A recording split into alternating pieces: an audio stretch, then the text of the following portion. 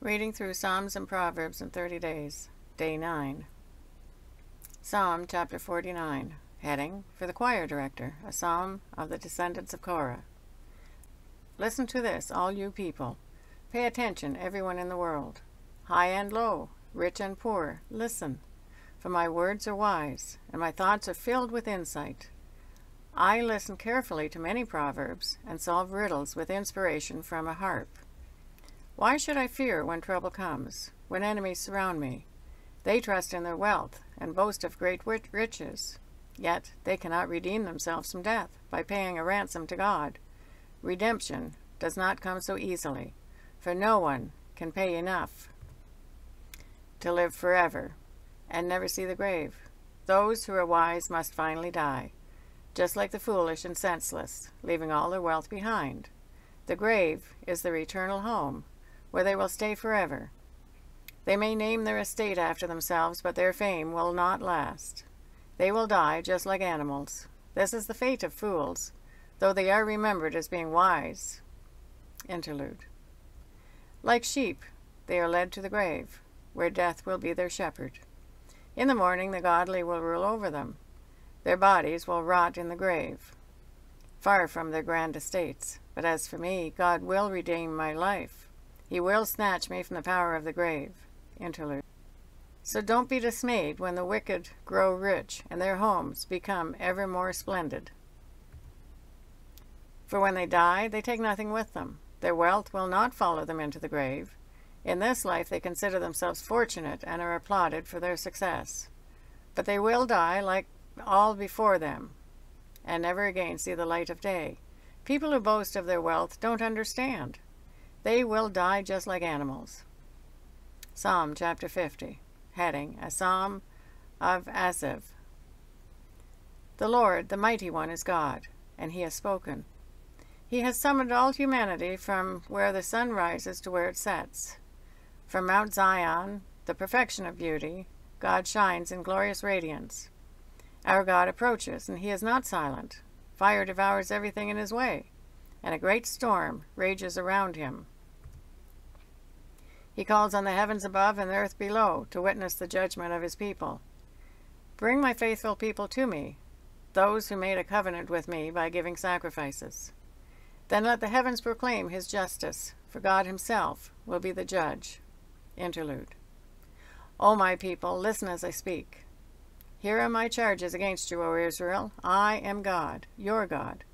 I have no complaint about your sacrifices or the burnt offerings you constantly offer.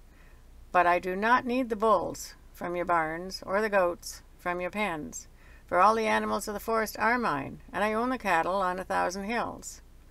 I know every bird in the mountains, and all the animals of the field are mine. If I were hungry, I would not tell you, for all the world is mine and everything in it. Do I eat the meat of bulls? Do I drink the blood of goats? Make thankfulness your sacrifice to God, and keep the vows you made to the Most High. Then call on me when you are in trouble, and I will rescue you, and you will give me glory. But God says to the wicked, Why bother reciting my decrees and pretending to obey my covenant? For you refuse my discipline and treat my words like trash. When you see thieves, you approve of them, and you spend your time with adulterers. Your mouth is filled with wickedness, and your tongue is full of lies. You sit around and slander your brother, your own mother's son. While you did all this, I remained silent, and you thought I didn't care. But now I will rebuke you, listing all my charges against you. Repent, all of you who forget me, or I will tear you apart, and no one will help you.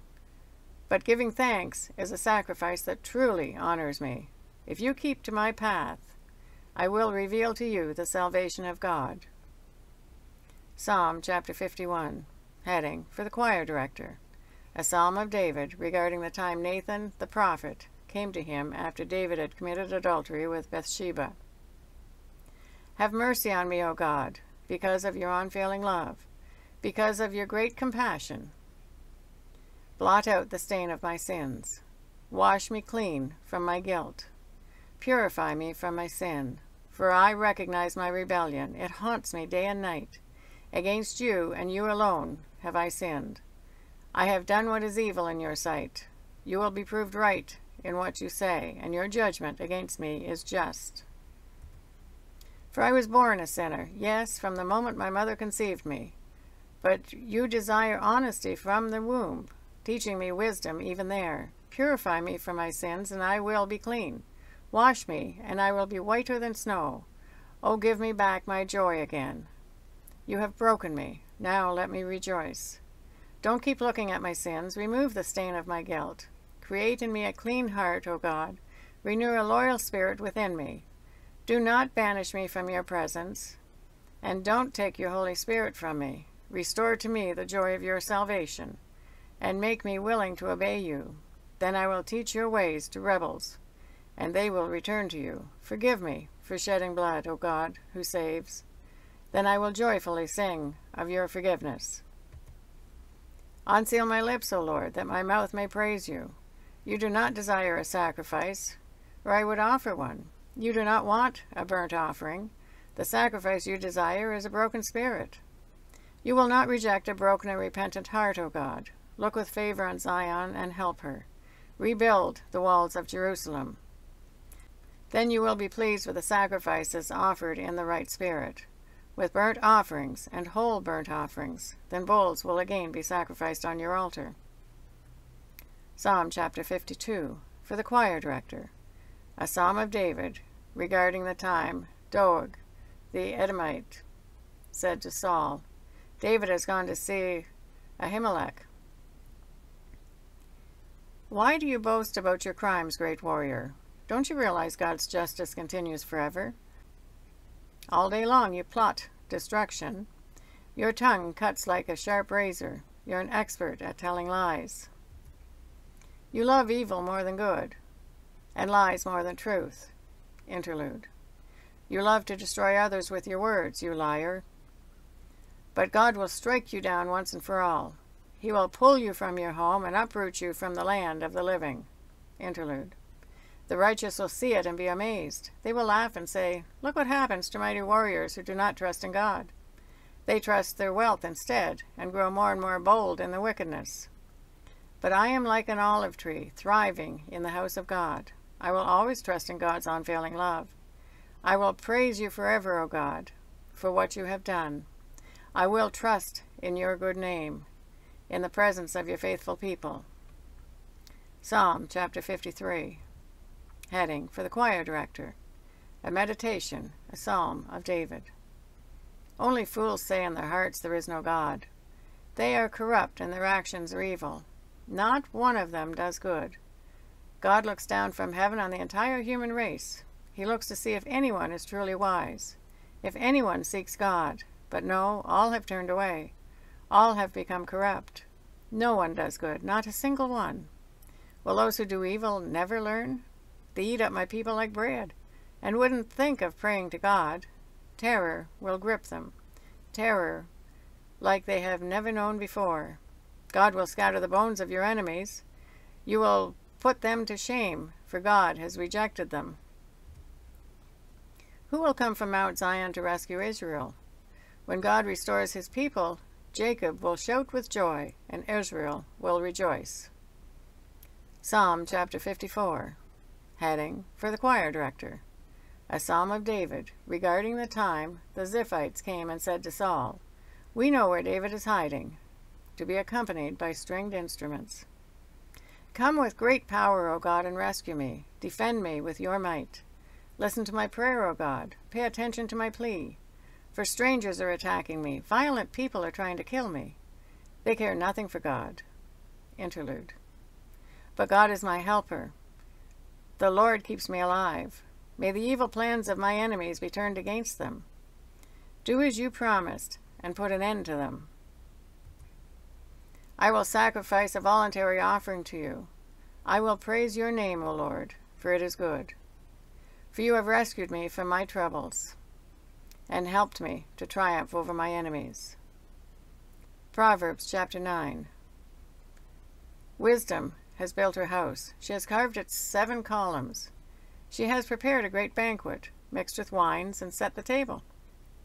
She has sent her servants to invite everyone to come. She calls out from the heights overlooking the city. Come in with me, she urges the simple. To those who lack good judgment, she says, come, eat my food and drink the wine I have mixed. Leave your simple ways behind and begin to live. Learn to use good judgment. Anyone who rebukes a mocker will get an insult in return. Anyone who corrects the wicked will get hurt. So don't bother correcting mockers. They will only hate you, but correct the wise, and they will love you. Instruct the wise, and they will be even wiser. Teach the righteous, and they will learn even more. Fear of the Lord is the foundation of wisdom. Knowledge of the Holy One results in good judgment. Wisdom will multiply your days and add years to your life. If you become wise, you will be the one to benefit.